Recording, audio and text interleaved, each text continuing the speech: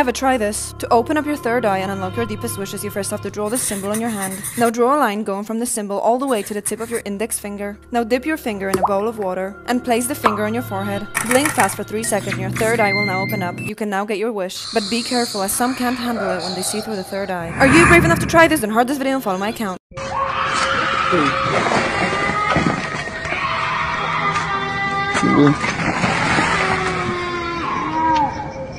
Это что такое, ребят?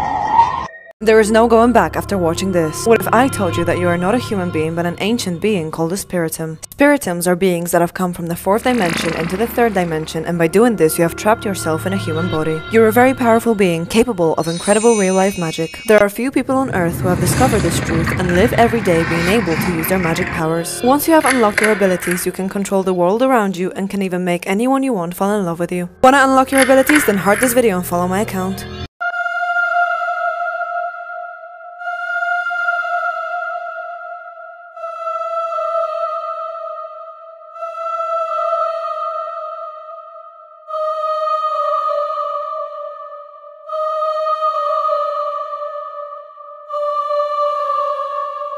This is my life now. The fuck, bro? Get the fuck out. Go. Don't ever call this phone number. If you ever call this phone number, you will hear a strange man repeating 1, 3, and 7 in a creepy voice. Shortly after he has repeated them a few times, you will hear a loud siren followed by a quiet whisper of your first name. There will be a brief silence after he has said your name. Soon after, you will hear the same man saying, "We have connected." The phone will now hang up. It is said that the sequence of numbers and the loud noise at the end is designed to hypnotize the person on the phone. After this phone call, you will hear the numbers 1, 3, and 7 at random times for the next 3 days. Are you brave enough to try this? Like this video and follow my account for more creepy numbers. This is some weird scurry shit. Oh, hell no, you guys have to see this.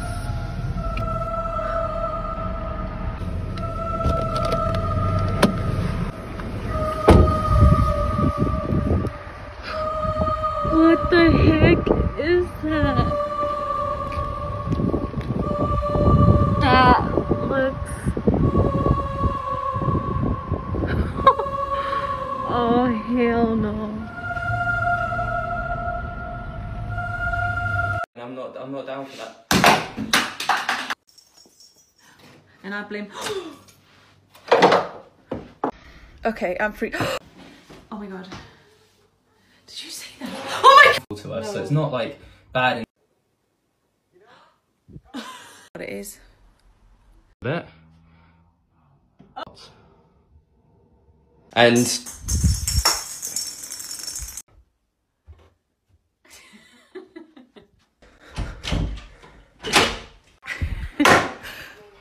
what?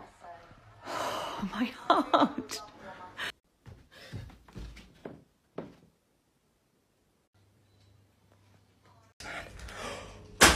you'll have doors opening and closing, drawers opening.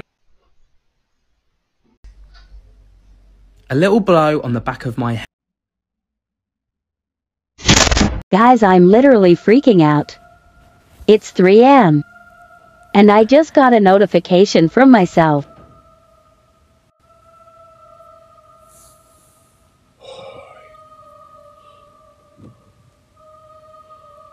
Watching you makes me feel good.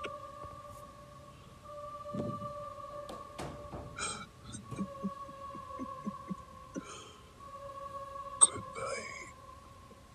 Have a good sleep. I don't know what the heck to do. Oh my god. I'm literally shaking. You should never attempt this for 2 reasons. 1, if you pull snake's shed off prematurely, you can end up hurting it. I'm not really pulling on it as much as I'm letting the snake slide out of my hand. 2, this snake is a black mamba, and if I was causing the snake any pain or if it wasn't okay with what I was doing, it would end me quicker than you could say GameStop to the moon. Black mambas are not the most venomous snake in the world, but they are one of the fastest traveling venomous snakes in the world. So I'm not going to reach my hand in there. I lost my grip, so I'm just going to let her finish this up on her own now, but she got a nice start. I was soaking her in the tub below her, and she pooped and started the shedding process, so on her way back in, I just decided to help her out a little bit. But again, never attempt to pull off your snake shed prematurely. I don't know if you could.